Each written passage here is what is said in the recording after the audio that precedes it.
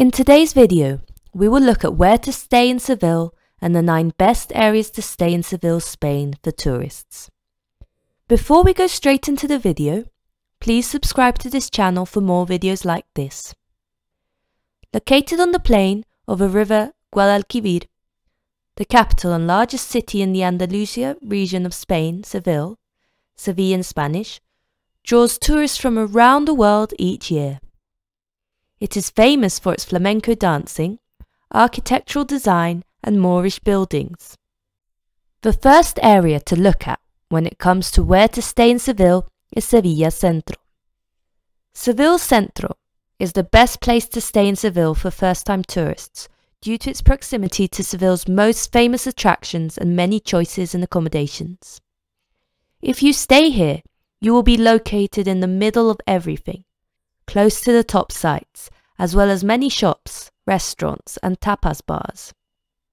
The Centro can be broken into smaller neighborhoods, but generally it is the area between Plaza Nueva and Plaza de Encarnación that encompasses Seville's famous shopping streets of Calle Sierpes, Calle Tetuán and La Alfalfa.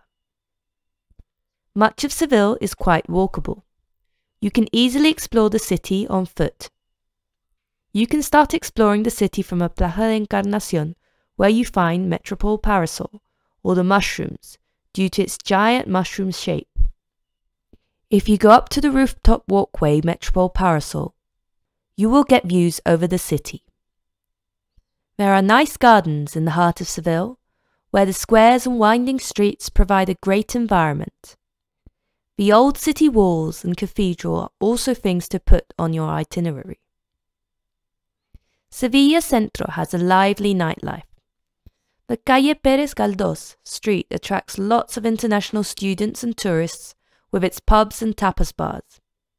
Meanwhile, if you want a local atmosphere with traditional bars and restaurants, come to Plaza de la Encarnación and Plaza de los Terceros. This is a traditional Sevillan bar, El Rinconcillo, on Calle Gerona. Seville Centro offers plenty of accommodation options, ranging from luxury hotels to budget hostels. Seville's best hotels are here, but if you look, you will find something that satisfies a tight budget. The second area in the list of the best areas to stay in Seville is the Barrio Santa Cruz. Santa Cruz is one of the most popular tourist destinations in the city because it has an abundance of historic sites, including the Royal Palace of Seville and the Giralda Tower of the Cathedral. Located in Casco Antiguo district, Santa Cruz, the old Jewish court of Seville, and its name literally translates to ancient shell. As the former old Jewish court of the city during medieval times, the streets display distinctive characteristics from that time period. A labyrinth of narrow cobbled streets and alleyways intertwine to protect the inhabitants from a midday sun. If you stroll along these streets, you will see whitewashed houses, charming plazas, and squares filled with orange trees, synagogues and palaces. The Seville Cathedral is the largest Gothic Roman cathedral in the world, after St. Peter's Basilica in Rome and St. Paul's Cathedral in London. This UNESCO World Heritage Site is home to the 104-metre-high bell tower La Giralda. You can climb the Giralda Tower, where you can find a 4-metre-high bronze statue called Giraldillo, representing faith. From its top, you will have stunning views. Along with the Giralda, the orange tree courtyard of the Cathedral of Seville was the surviving part of a mosque. Muslims wash from this courtyard before entering the mosque to pray. The Cathedral of Seville has the tomb of Christopher Columbus, paintings of Murillo, and a royal chapel devoted to King Ferdinand III of Castile, who reclaimed Seville from the Moors. You can have the best views of the Cathedral of Seville at the Patio de Banderas. Nearby, the Plaza del Cabildo offers good local restaurants with affordable prices and a flea market on Sunday. Speaking of the cathedral, there are also a number of the oldest churches and convents in the city here too. giving a clear indication of the diversity and ever-changing nature of the city's population throughout the centuries. Another important site in the old town of Santa Cruz is the UNESCO-listed palace, Real Alcázar de Sevilla, the Royal Palace of Seville. Its mudéjar architectural style is a mix of Moorish and Christian cultural influences. In the Royal Palace, you can find Ambassador's Hall, beautiful Moorish Renaissance-style gardens, and Casa de Contratación, which granted the city the exclusive right to trade with the New World. Another must-see palace is the Casa de Pilatos, the most beautiful palace in Seville after the Alcázar on the Plaza de Pilatos. It was built in the 16th century by order of Don Pedro Enriquez. You can also visit the General Archive of the Indies, UNESCO World Heritage Sites, for free. It displays a small fraction of 80 million pages of documentation about Spain's conquest of the New World. Santa Cruz has several museums. The Murillo Museum is a small museum and art gallery in the home of a painter, Murillo. The Flamenco Museum is the world's first and only museum of its type. While the squares feature a collection of smaller, more traditional bars, taverns and cafes, the larger streets are filled with bustling shops and restaurants, offering traditional food and products, as well as international fare and modern souvenirs. The area even has a number of bars and some clubs, open until the early hours of the morning, providing one of the best nightlife experiences on offer in the city. Santa Cruz is easily explored on foot. You can choose to book a hotel that is located near subway and tram stops. The tram line stops at many tourist landmarks in the Santa Cruz neighborhood. The third area in the list of the best places to stay in Seville is El Arenal. Located on the east bank of the Guadalquivir River, El Arenal is close to the historic heart of the city. If you're looking to be right in the action, within walking distance to the main tourist attractions, El Arenal, along with Centro and Barrio Santa Cruz, is the best place to stay in Seville without a car. El Arenal is situated directly to the west of Santa Cruz, which was once the city's port, from where ships sailed to the New World. Arenal refers to dust clouds that would have formed when gusts of wind blew up the river. While not quite as abundant with history as its neighbour, it still has a rich history, as the primary port of the city from its founding up until the 17th century, when river silting forced it to be moved to the south of the city. As this caused much of the industry to move away from the area, it has developed into an area full of local residents, filling up the areas surrounding the attractions with other businesses, such as family-run taverns, tapas bars, and traditional restaurants. The main attraction in the area is the second most important bull ring in all of Spain, Plaza de Toros de la Maestranza, or Bull Ring of the Real Maestranza. It is the venue for the bullfights that take place in bullfighting festivals in the Seville April Fair. When you add this historic list of attractions to the fabulous range of shops, traditional restaurants and tapas bars, taverns in the area, it makes for a fantastic place for foodies. Combine that with the fact that accommodation tends to be slightly cheaper and more abundant here, and you could have found yourself a winner. The fourth area in the list of the best places to stay in Seville is Macarena. Located to the north of Centro, Macarena Barrio is right on the boundary of the ancient city limits of Almohad, a larger portion of those ancient Moorish city walls that can be found anywhere else in the city still run through the districts to this day. A fairly affluent area, some of the grandest buildings and attractions in Seville can be found in this part of the city. There's the Basilica of Nuestra Señora de la Esperanza Macarena, a neo-Baroque 20th century basilica built to house the 17th century wooden statue of Our Lady of Hope Macarena. You can also find the Museum and Treasure of La Macarena, a location dedicated to teaching visitors about the famous Holy Week processions in the city. Elsewhere in the area, you will also find the Andalusian Parliament building, located within the 16th century Hospital de las Cinco Llagas, an ancient hospital with the Andalusian mannerism style. The Torre de los Perdigones and Los Perdigones, gardens on the banks of a river, containing the last remnant of the 19th century foundry, the Puerta de Córdoba, a stunning gate in the aforementioned Almohad city walls, and the San Hermenegildo Church. This authentic Seville barrio also features El Rinconcillo, the oldest tapas bar in the city and possibly the world, as well as Mercado de la Feria, the oldest marketplace in Seville, constructed in the 17th and 18th centuries respectively. These give you the opportunity to shop, dine, and relax while surrounded by history and culture, offering you the chance to do your sightseeing around the city at your own pace. Macarena is ideal for budget travellers who are looking for an affordable accommodation area and are still close to the action. The fifth area in the list of the best areas to stay in Seville is Alameda.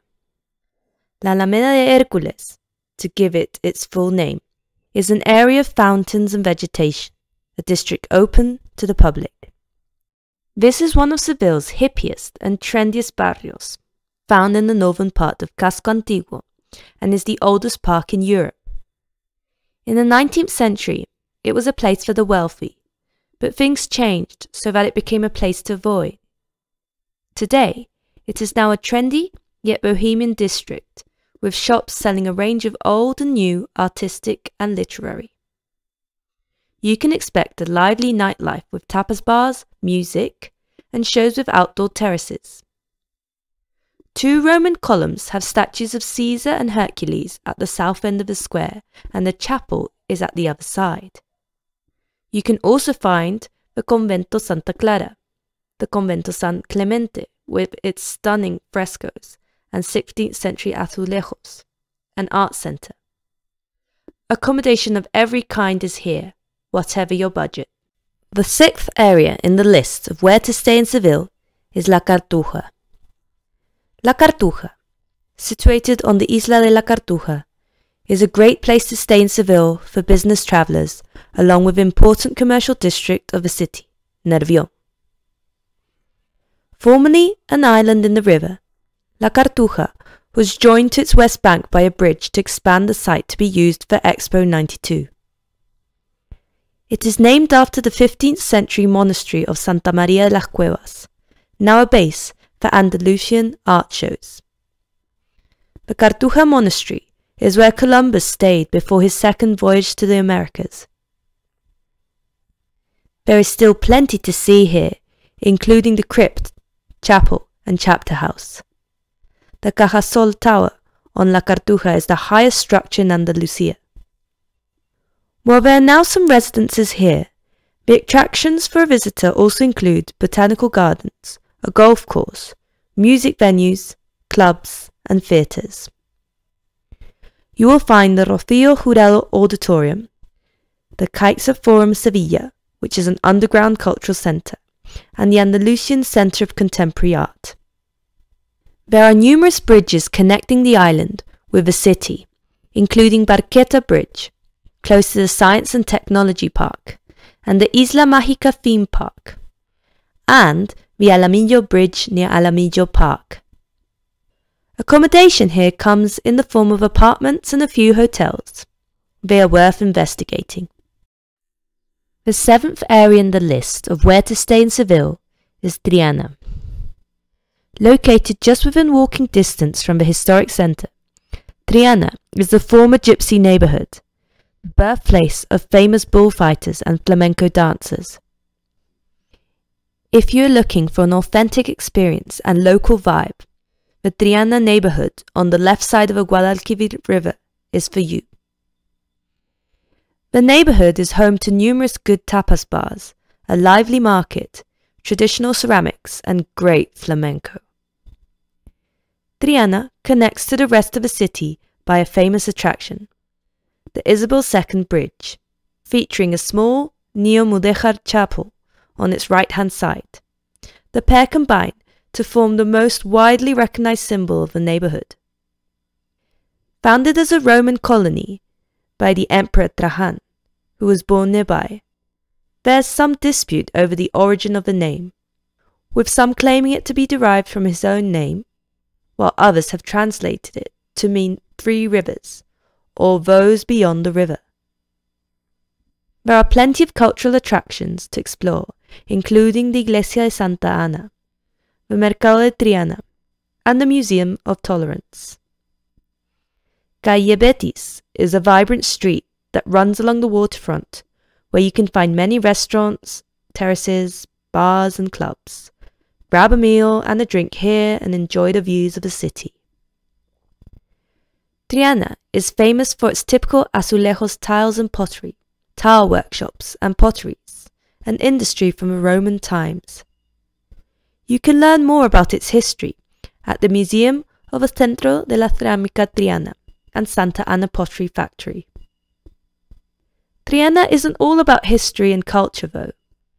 Clubs, restaurants and bars are abundant in the district, offering food, drink, live music and entertainment, with many open well into the early hours of the morning. There's a flea market that's held at the bottom of the Isabel II Bridge, which perfectly represents the Gypsy District moniker the region has earned. Triana also hosts the traditional Holy Week, the flamboyant Seville Fair, or the local Vela de Santa Ana Festival. All of this means Triana is a perfect place to come for people prioritizing nightlife or learning about a unique culture, all while still being surrounded by the sort of historical attractions you can find elsewhere in the city. The 8th area in the list of the best areas to stay in Seville is Nervion. Located next to Casco Antiguo district, Nervion is primarily seen as a business district. While you may not initially see that as the ideal sort of place to stay on a vacation, there are a number of specific attractions in the area that may actually make it ideal, depending on your requirements and why you are visiting the city in the first place. To begin with, it is the location of Santa Justa, the largest train station in Seville. This makes it a perfect option if you like to stay near the station, to avoid missing your train or having to carry your luggage all over the city on your way in and out of town. Next, there's the Estadio Ramón Sánchez Pizjuán, the home of La Liga side Sevilla FC. This soccer stadium opened in 1958 with a capacity of seating 45,000 people. It has hosted several European Cup and World Cup games. Next, there's the Nervion Plaza, a huge shopping centre containing a range of stores and a 20-screen cinema, ideal for anyone wanting to catch a film or indulge in some retail therapy during their stay. Outside of these, there are attractions like the University of Seville's School of Business, the El Prado, which is a garden zone featuring the city's major bus hub, as well as Estación de Cádiz, the small of the city's 2 major train stations, which also features a fresh produce market. There are also cultural attractions such as the Iglesia de la Concepción Inmaculada, built in 1928 and designed by Antonio Arévalo. In the middle of the neighborhood lies the beautiful green area of Jardines de la Bulgaria. The park is separated into 2 parts by the Avenida de la Bulgaria. Finally, you can grab a traditional Spanish cuisine and wine at Casa Paco, which was first opened in 1999. If you want or need to be near any of these attractions, then Nervion is probably the ideal place to stay. However, if none of these are on your itinerary, you're admittedly better off looking elsewhere. The 9th area in the list of the best areas to stay in Seville is Los Remedios.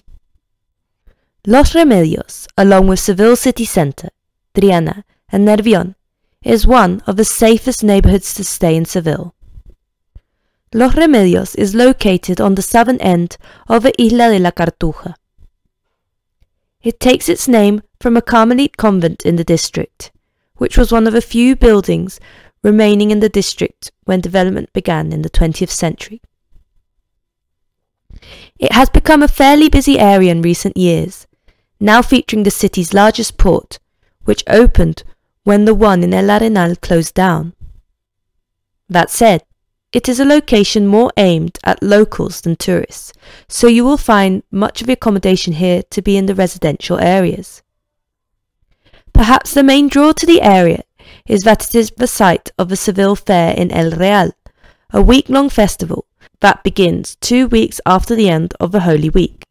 Massive tents are erected along the bank of a river, where people can drink, dance, enjoy live entertainment, ride in horse-drawn carriages, and even visit an amusement park, which is erected for the event.